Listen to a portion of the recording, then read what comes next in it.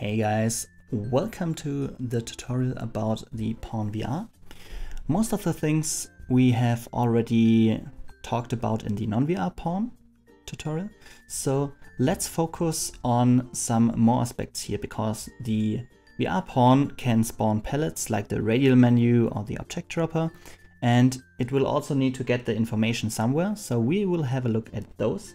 And of course, the VR Pawn has some different components for controlling teleportation or the key mapping of the VR controllers. So I'm also going to show you how you can integrate those. So without further ado, let's dive right in. Hey guys, congratulations on finishing the non-VR setup. Today we are going to have a look at the VR Pawn. So we will start similar to what we did last time. I open up the info level file and search for the pawn we are currently using in this level. In this case, we are going to have a look at the VR Pawn. Here you can see it's a child of the BP Pawn VR normal. And this time I'm not duplicating one, I'm creating a child blueprint from scratch, but it's the same like I did last time. I'm going to name it tutorial and move it into the folder our other example pawns are located in, just to keep things clear here. Let's move it there. Make sure to actually move it and not copy it over. And now I'm able to open it up. And here is my non-VR pawn and my VR pawn. All the things we discussed for the non-VR pawn are still valid here. Of course, the VR pawn works a little different, but for modifications of the appearance, you can just do the same procedures. So I'm not talking too much about this. Character movement is only relevant if you want to move in a fluid way. But of course, for teleportation or things, this will not apply here.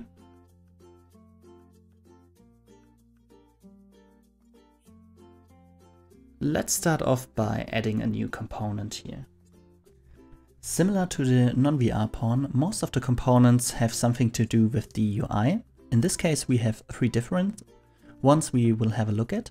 And of course, we have a motion controller in the VR pawn. So these settings are also inside a component now. We have a look at those later. Let's start off with the most simplest one, the display. First of all, we can define some display categories. So let's go with the achievements here.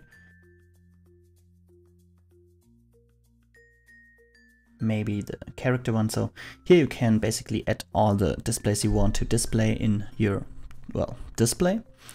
It's the one we showcase in our action map. So in order for the display to actually work, we will need to change the left or the right controller. You can do this inside the component controller VR.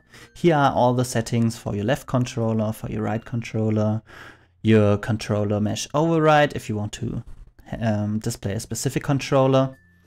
And we also have integrated new data assets. We will come back to those later. But in the data assets, we have a default one, and we have one for every hardware. So for the Steam, we have one for Oculus or for mixed reality, things like this.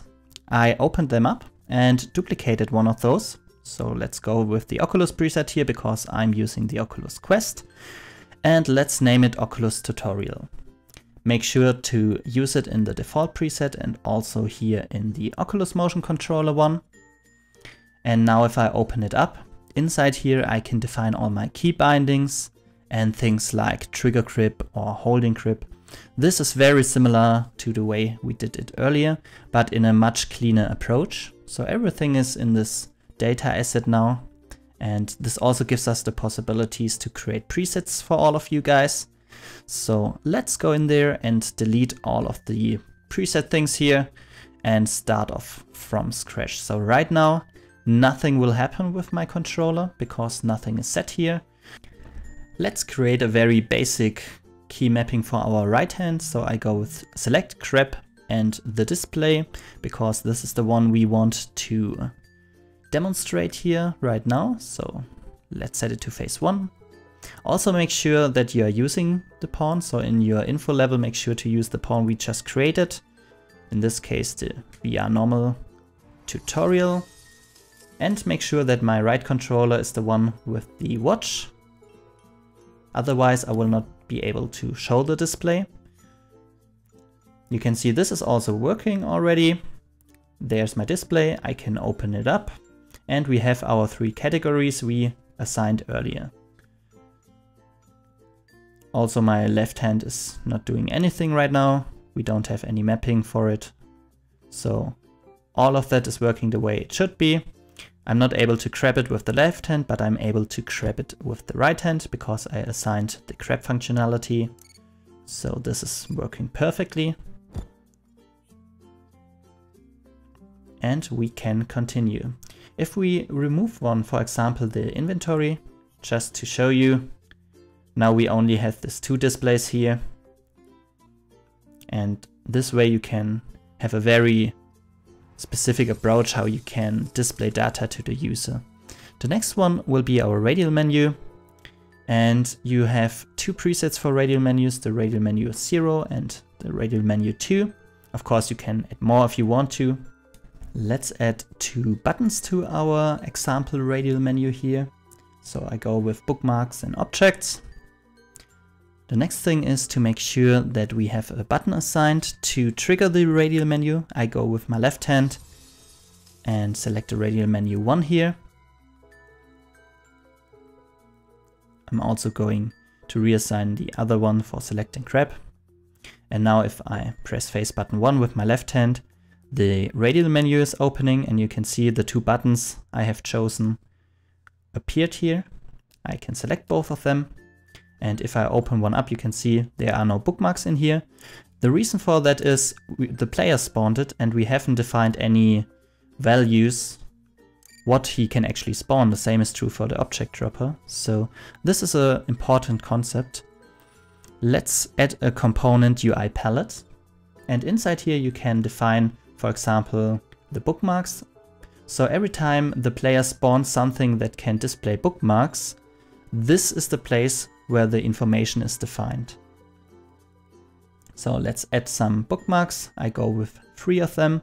And if I open it up now, you can see here are my 3 bookmarks. I can select them, I can spawn them, I can grab them, and they work the way they should be. So again, everything you spawn needs to get information, and for the player, this is the place where you can define this information. Let's do the same for our object dropper. We have a data asset list, and inside this data asset list we already prepared like 48 different data assets. These are actually the things you need to spawn an object. I also went in there and set available categories. So for example, let's go with construction and add another one. And don't worry, we will cover data assets in a later tutorial in more detail. This is just a very, very basic approach here.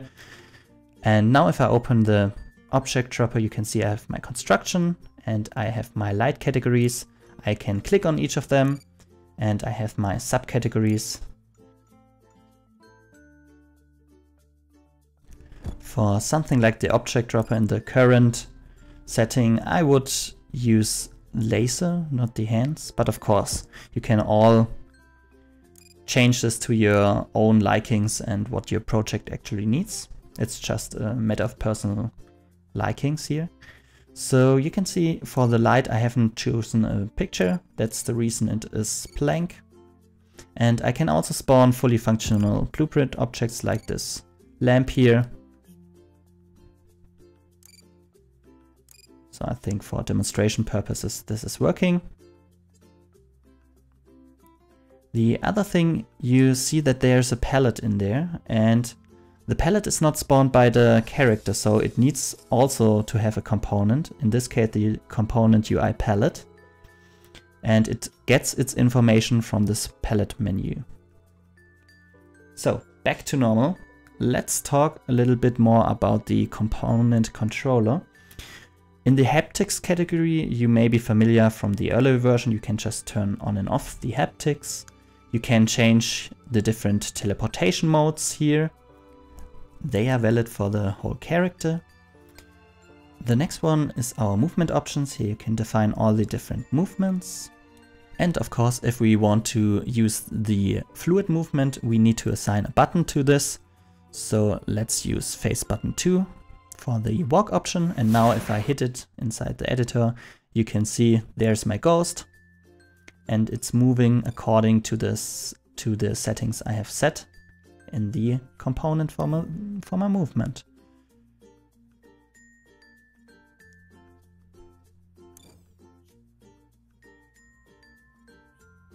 The last one is our rotation settings. We have the rotation decrease, and let's assign a new key input for turning left and right. So I added a new one, select the thumbstick left and one for the thumbstick right. And I want to turn left and turn right accordingly. So let's hit save. And now if I press it, you can see the character is rotating. And if I increase the decrease here, you will see I'm now rotating in 90 degrees. So this is all you need to know to get started creating your own pawns and settings.